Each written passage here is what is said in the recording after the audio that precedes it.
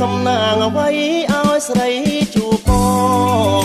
អូនជាកុលាបមួយតងដុះនៅដែនដងស្ទឹងកំពង់ស្ពឺរសៀលកងភ្នំតូចយំរំដំសូមក្រាបថ្វាយបង្គំព្រះអង្គគ្រូជំរាបសួរលោកតាបណ្ឌិតកុលផេង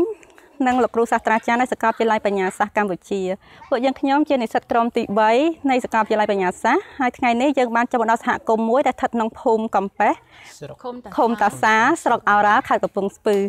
យើងមកដល់ទីនេះក្នុងគោលបំណងស្វែងយល់ពីជីវភាពរបស់ប្រជាជនដែលរស់នៅក្នុងទីនេះក៏ដូចជាស្វែងយល់ពីជីវភាពរស់នៅអនាម័យការអប់រំក៏ដូចជាហេដ្ឋារចនាសម្ព័ន្ធដែលមាននៅក្នុងសហគមន៍ទាំងមូល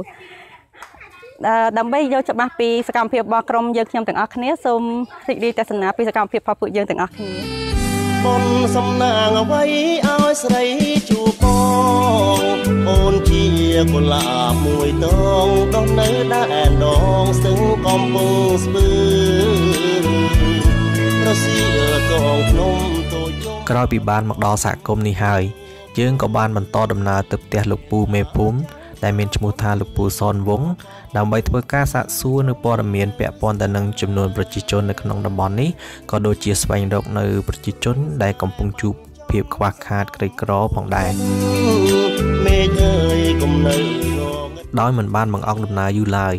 ក្រុមយើងខ្ញុំក៏បានធ្វើដំណើរបន្តទៅជួបគ្រួសារក្រីក្រទី1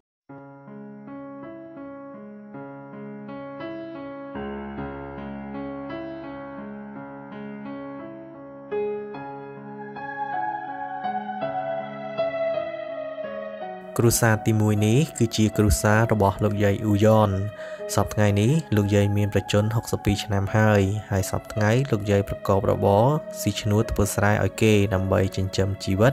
និងចិញ្ចឹមចៅម្នាក់ក្នុងបន្ទុកផងដែរ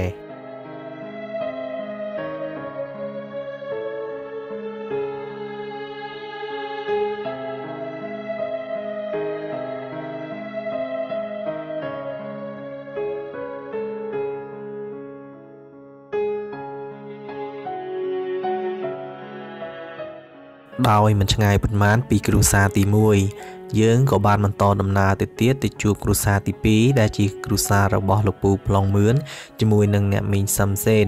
ដោយលោកទាំងពីរកំពុងតែជួបបញ្ហាក្នុងការប្រកបរបរចិញ្ចឹមជីវិតប្រចាំថ្ងៃនិងមានកូន2នាក់ស្ថិតនៅក្នុងបន្ទុកផងដែរ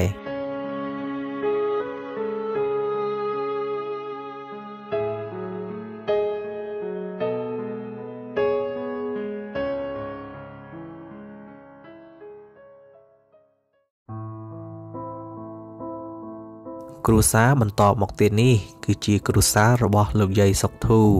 ដែលសប្តាហ៍ថ្ងៃនេះលោកយាយមានប្រជជន79ឆ្នាំមកហើយលោកយាយក៏កំពុងស្នាក់នៅជាមួយកូន2នាក់នៅក្នុងបន្ទប់ផងដែរ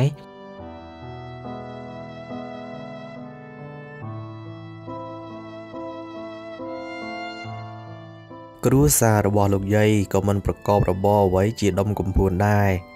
គ្រាន់តែពឹងផ្អែកទៅលើចំណូលពីកូនទាំងពីរដែលធ្វើការនៅរោងចក្រប៉ុណ្ណោះ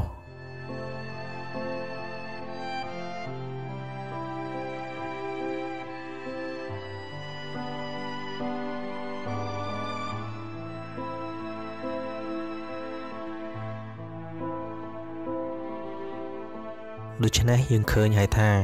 ប្រជាជនមួយចំនួននៅក្នុងតំបន់នេះមានជីវភាពក្រាន់បើនិងមួយចំនួនទៀតកំពុងជួបភាពខ្វះខាតផងដែរ